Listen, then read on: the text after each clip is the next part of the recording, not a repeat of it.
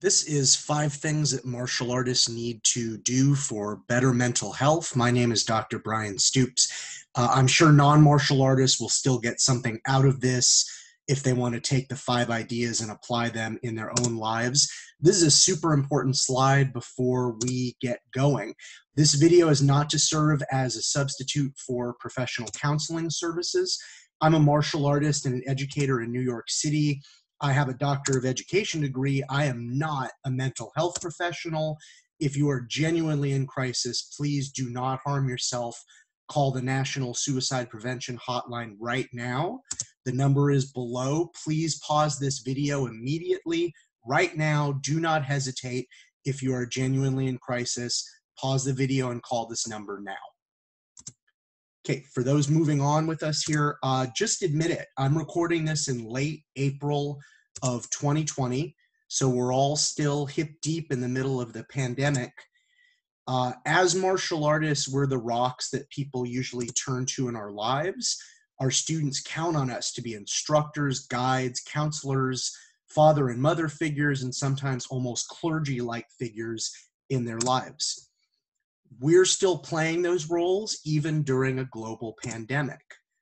We do amazing things as martial artists and we are very strong, but let's admit that these are uncertain times, and feeling nervous, fearful, uncertain, or even occasional dread is completely understandable. So let's give ourselves permission to be human. And so here's 5 things that martial artists can do right now for better mental health. So number 1, start saying no. How many things that you don't actually want to be doing are you regularly doing for the sake of your martial arts practice? Lately, I'm really fond of saying that our time is our most precious, non-renewable natural resource. So let's honor that. I'm very aware of what activities I want in my life and the people with whom I enjoy spending my time.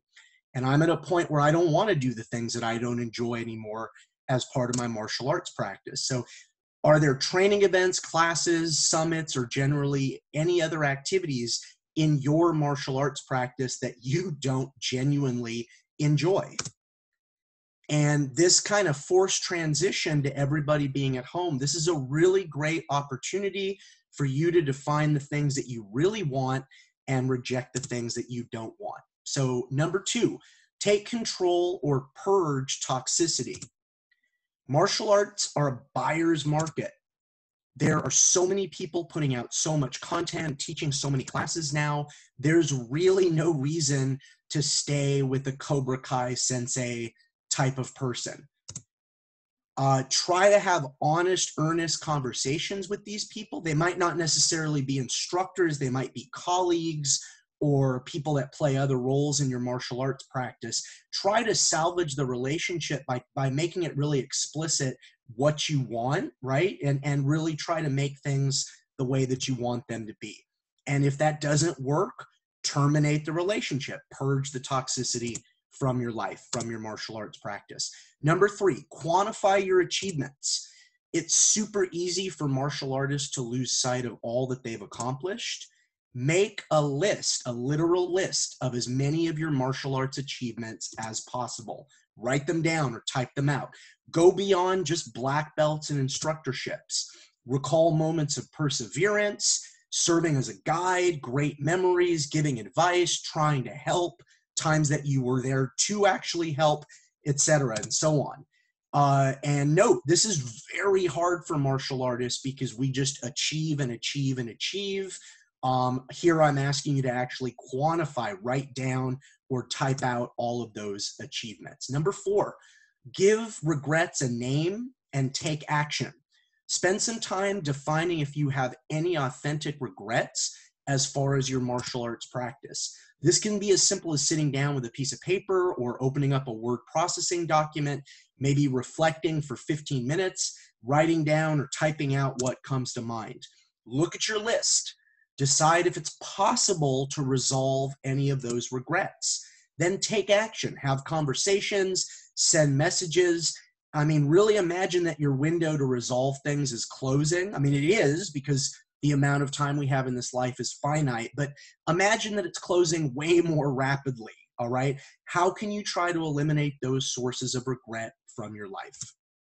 And then number 5, pivot whenever necessary. In our lives in martial arts, or if our lives in martial arts are a marathon and not a sprint, well, sometimes our mindset looks different at mile 17 than versus when we started. It can be awfully hard to admit that the vision that started our journey is no longer guiding us to where we want to go or to the destination that best suits the present moment in our lives. Sometimes we can't even remember what we wanted or who we were hoping to be when we started our journey because our journey has been going for so long. So don't hesitate to change course or alter your strategy or redefine what you want. Your martial arts pivot might involve a period of mourning as far as your former vision.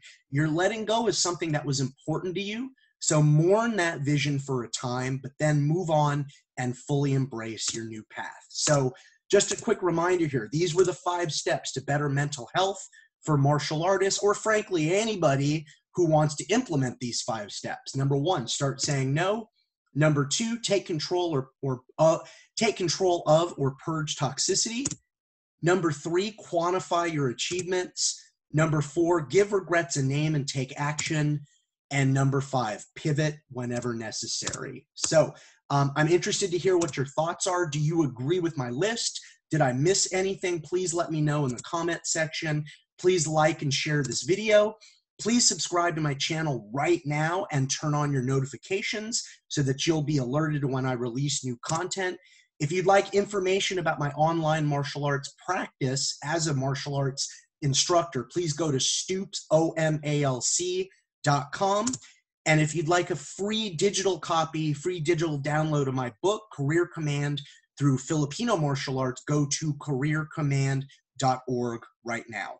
And once again, as I like to say, and I said I like to say it earlier, thanks for sharing with me your most precious non-renewable natural resource. I hope you enjoyed this video, and I'll see you on the next one. Thanks, everybody. Bye now.